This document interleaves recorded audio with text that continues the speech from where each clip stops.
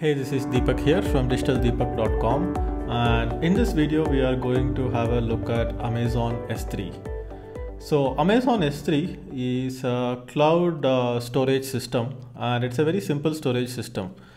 It's not like web hosting where you could host your websites, even though you can in certain cases like non-dynamic websites without databases. But Amazon S3, for me at least in my business, serves the best in hosting files that has to be shared in a public domain. So let me go ahead and sign into my console and show you what's inside.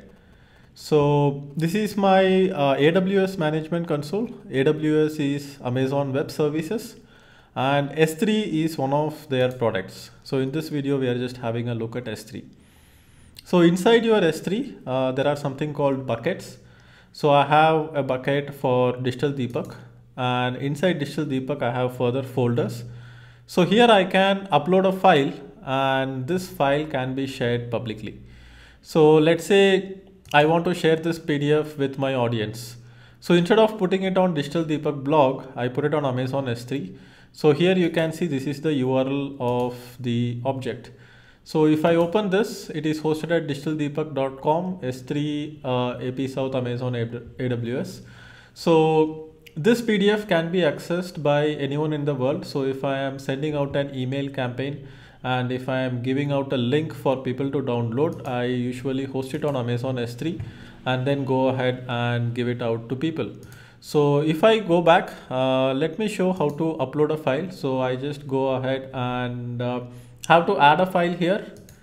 So if I click on add file, then it will open up my file manager from my desktop. So let's say from my desktop I just want to upload this screenshot, or let's say I want to upload this image of the internship program. So internship.png, one file. I will click next. I will say that we need public access to the object. Click next and click upload.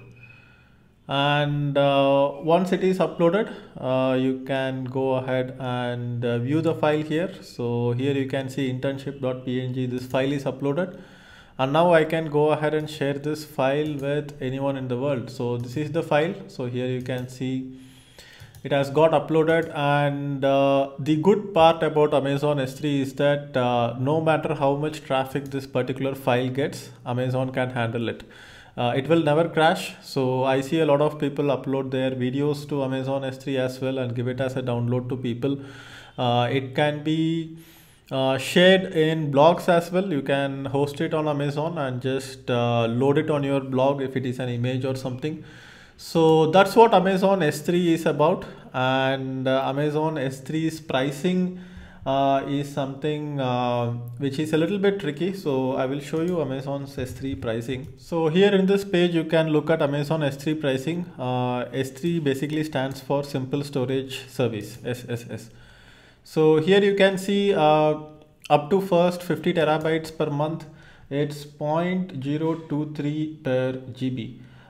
Which means that if you do the math, you will be able to know how much you will be charged per MB.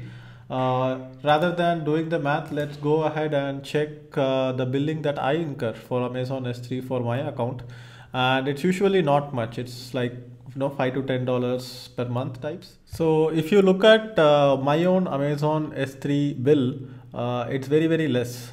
You can see that for the storage they have charged only 1 cent, and obviously they will charge for data transfer, which is put as the data transfer. So here you can see data transfer is $2.26, and I also use a service called Route 53, which I will explain in another video. But overall it has costed me less than $3 per month for the kind of audience and scale that I have, so which is not much. So you should definitely give Amazon S3 a try. If you have an Amazon account, you should be able to create an Amazon Web Services account. Go ahead and try out Amazon S3, try hosting the files and see how it works. So that's it for this video. Thank you for watching this video. If you have any questions, go ahead and leave a comment below, and I will see you in the next video. Bye bye.